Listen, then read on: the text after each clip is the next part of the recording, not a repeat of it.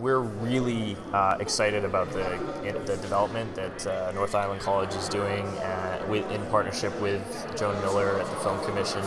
because what it allows us to do is train people from the ground up, and it gives us more access to crew base here, which wasn't here when we first got here. And I think obviously Chesapeake Shores has helped that and grown that, and certainly being sort of a flag or an alert to people that, hey, you could actually start working in the industry here. But I think more importantly is you're gonna see a strong, healthy crew base develop, which is so fundamental again to producers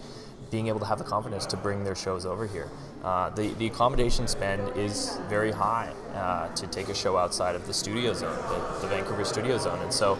you know, although there's great tax incentives that help offset it on a bigger level, like a series or a bigger budget movie, it might not always make sense to travel everyone over. But if you have a local crew base here,